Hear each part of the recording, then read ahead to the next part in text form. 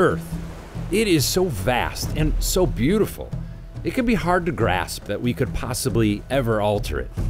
Maybe that's because the largest force that's changing our climate is invisible. My name is David Schechter, and I'm your guide on a journey to explore how we're changing the Earth and how the Earth is changing us. This is On the Dot.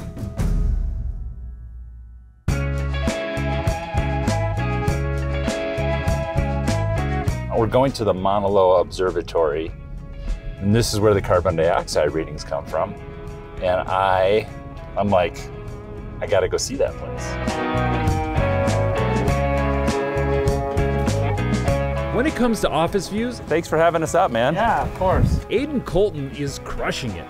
We visited him before a recent volcanic eruption temporarily interrupted operations up here. It's not the easiest place to get to, as you can see. No, it wasn't that easy. It's not the easiest place to work. It's 11,000 foot elevation. You know, every time you take a breath of air, you're breathing in a third less oxygen. Too much carbon dioxide in the atmosphere is what drives climate change. And for the last 65 years, scientists around the world have relied on the carbon dioxide measurements taken on Mauna Loa.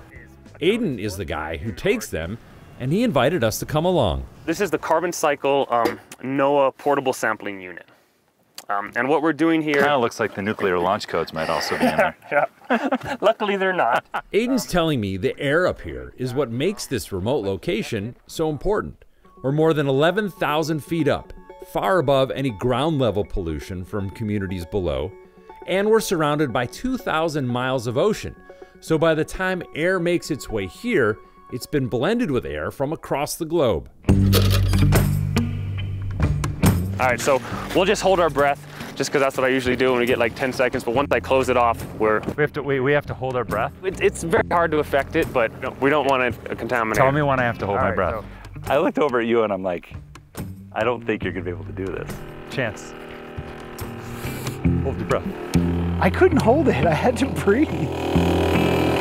These samples, gathered once a week, will be sent to a lab for analysis. There's also a tower, another 140 feet up, that pulls and analyzes samples 24 hours a day, determining how much carbon dioxide is in the air at such a high altitude.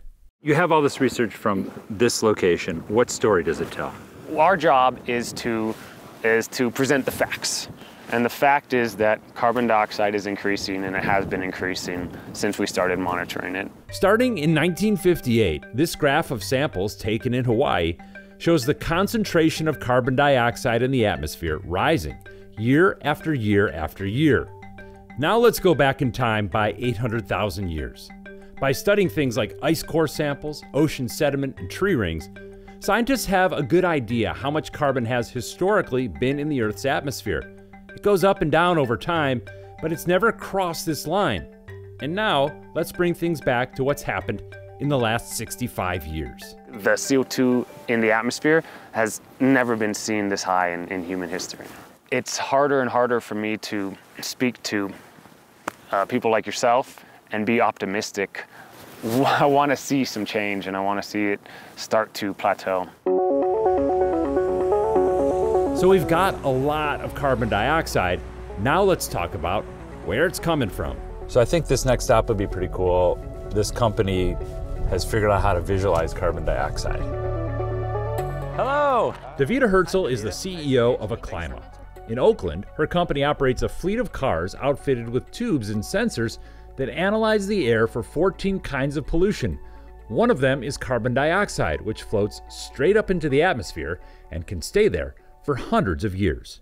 To deal with climate change, to deal with air pollution, you really have to understand where it's coming from, and you have to take local measurements to do that. So, as we're driving, how many measurements are happening right now? Right now, every single second, we're taking a measurement. Off this hose? Off of that, yeah, the air is getting sampled. We're moving through the streets. That enables us to pinpoint the precise location of those measurements. There are a lot of ways that carbon dioxide gets into the air, but according to the EPA, the #1 source of carbon emissions is transportation, at 27%. You can look out the window. I can count 1, 2, 3, 4, 5, 6, 7. 10 trucks just in front of us right now. Diesel trucks. Diesel trucks. And what you're looking at here, that's the CO2 coming off of these trucks. What she's showing me is a visualization of carbon dioxide on the streets of Oakland. The lower concentrations are purple on the side streets. The much higher yellow levels are freeways. And those things that look like skyscrapers are emissions where two highways come together. Businesses and governments use Acclima's data to identify and reduce sources of pollution. This isn't just an invisible problem. You can now see it. It's visible. It's measurable. And when I drive, And when you drive, contribute. you're contributing. You're putting CO2 into the air. So the level of carbon dioxide in the atmosphere has exploded, and transportation is a major contributor. But why is carbon dioxide a problem? We're trying to get an idea of how this greenhouse effect works. How does CO2 have this power over controlling the Earth's temperature? Dr. Eugene Cordero is a climatologist at San Jose State. We're meeting up at a science museum in Oakland, and he's going to help us understand the greenhouse effect, where carbon dioxide functions like a blanket around the Earth. He's telling me as the Earth naturally radiates heat, the carbon dioxide in the atmosphere retains some of that heat, and that's what makes the planet comfortable. His demonstration here involves a candle, a camera, and a piece of glass. so you were kind enough to bring a candle. I also stopped and got a few candles. Oh, cool. Fresh lavender breeze. Oh, that's That one nice. smells pretty good. Yeah, so we're going to have a heat source. This represents the Earth. So the Earth gets warmed during the day by the sun, and then it gives off energy. So we have This is our the heat energy of the source. Earth? Yeah, right there. Okay, So we have our planet right there. okay. And then we have this camera, this special camera that senses infrared radiation or heat. And that's like a satellite orbiting the planet. To be honest, that's the best way to measure this greenhouse effect. From space? From space. Like, is this our carbon dioxide? Yeah, it behaves in the same way because it absorbs this particular type of radiation. So I'm going to basically put the carbon dioxide You're going to put this blanket of carbon dioxide in between the Earth and the satellite in satellite. space. Yeah. It just disappears. Take a closer look at the candle. The wavelengths of heat show up as white, red, and yellow. When the glass comes into frame, it shows up as solidly purple, so you can't even see the candle behind it.